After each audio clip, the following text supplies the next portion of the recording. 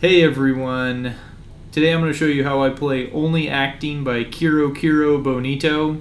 I'm coming to you live from Delhi. You might hear some random noises in my hotel room during the video, so bear with me. But yeah, so I put out a cover for Only Acting a couple weeks back, and I got a request from Genji Fujimoto to do a tutorial. So that's what I'll be doing today. I'm going to show you how I play each section of this song, and I'll also have a link to a guitar tab down in the description. But yeah, this is a really cool song. It's a little bit different than the normal punk rock stuff that I cover, but yeah, this is really fun, and I hope you enjoy. Alright, so the first guitar part in this song doesn't come in until around 55 seconds. And on this first part, I'm only going to be playing the top 3 strings, so G, B, and E.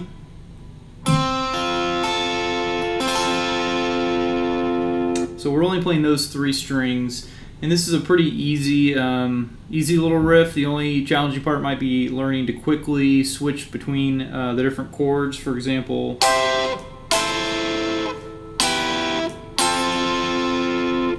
but you know, with just some practice, it's not too hard to switch between those chords. So here's how I play this intro riff.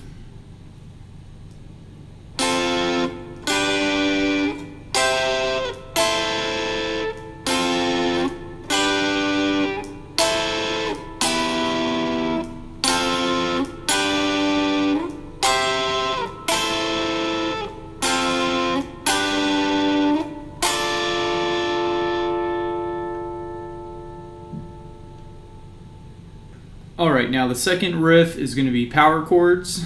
So I'm going to play all downstrokes, and it's going to be 4 notes per chord. So it's going to sound like...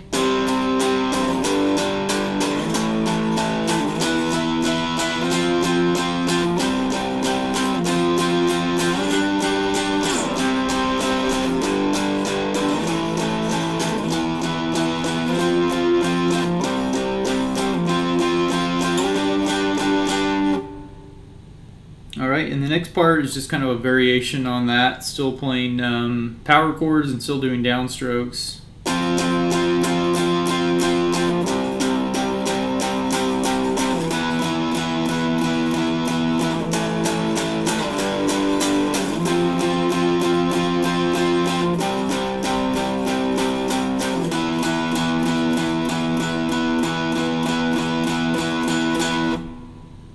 And then you'll want to take a break right there, take a pause.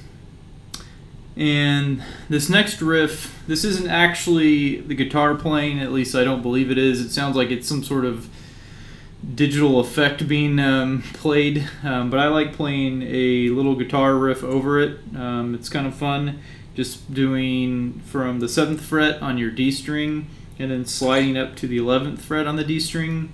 I think it just sounds kind of cool, and it's kind of fun to play something like...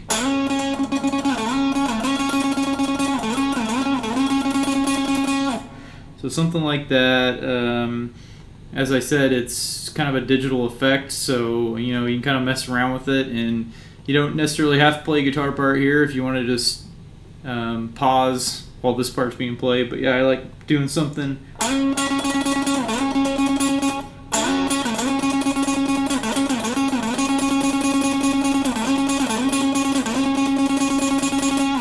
I don't know, something like that, but you can mess around with it and come up with something fun to play there. Alright, so this next part is going to be a little solo. It's pretty short and sweet. I think it sounds really cool, and it's pretty easy to play. So it starts out on the 16th fret of the G string, and it'll slide up. There's just a quick slide there at the beginning. So I'm going to play this nice and slow for you.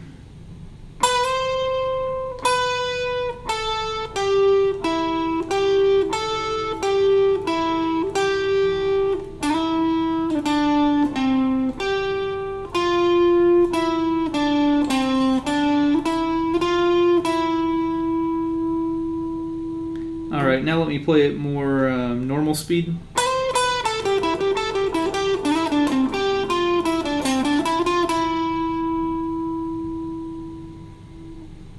Okay, and the next part is going to go back to power chords. Again, downstrokes.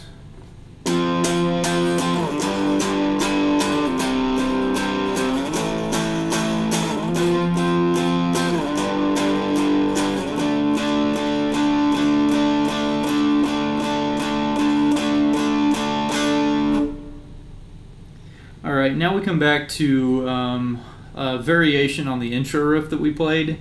So I'm not 100% sure exactly what's being played here, but I've come up with a kind of a fun little riff to play during this part. So what I play is...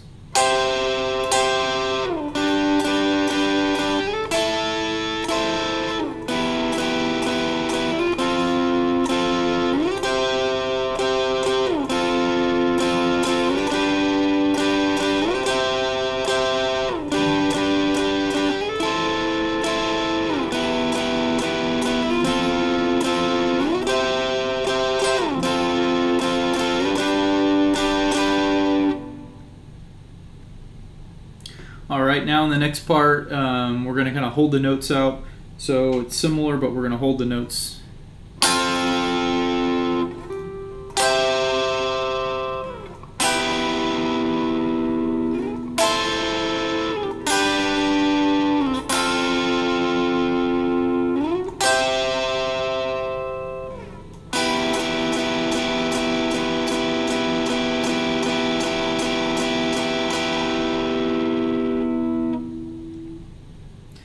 Alright, now we're on to the last riff of the song. This is the part where it kind of starts going crazy and off the rails. I don't know exactly what's being played at the end, but I came up with a little outro riff. I think this sounds pretty good. So here's what I'm playing.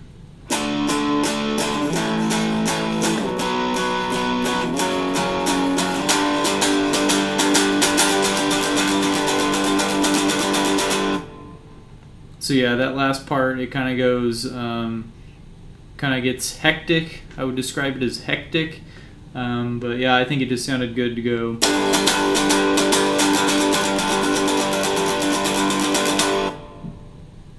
So I don't know exactly what's going on there, but that's how I play it. And then the song keeps going on for a while with some weird noises. I don't even know if there's guitar in all that weird hectic stuff at the very end of the song, but anyways, this is where I end the song. So yeah, that is how I play Only Acting. Hopefully this has been helpful. I know I really enjoy playing this song, and I think you will too.